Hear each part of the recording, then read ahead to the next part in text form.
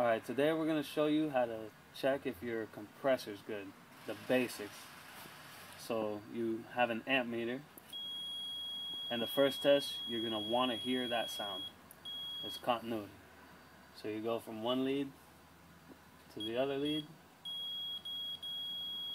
you have it, and you do this to all three leads. So your windings inside are good.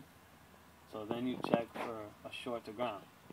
You sort of got to scrape off a little bit of paint so you can touch ground or metal, and you do not want to hear the sound. If you hear the sound, the beep, it means your compressor has a short to ground.